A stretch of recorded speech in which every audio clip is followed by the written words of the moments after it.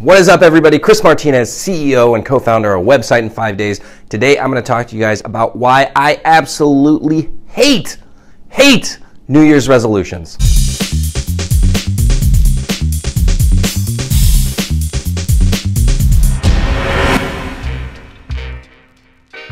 Did you know that the average New Year's resolution lasts only 4 days? That means that by the time that you are watching this video, the majority of people have already given up on their New Year's resolution. The reason why I think New Year's resolutions are stupid is that if you really want to change something, if you really want to make a difference in your life, then what the heck are you waiting for? Why are you waiting for January 1st? Start today. Do it today and take the massive actions necessary to be able to get to your goal today.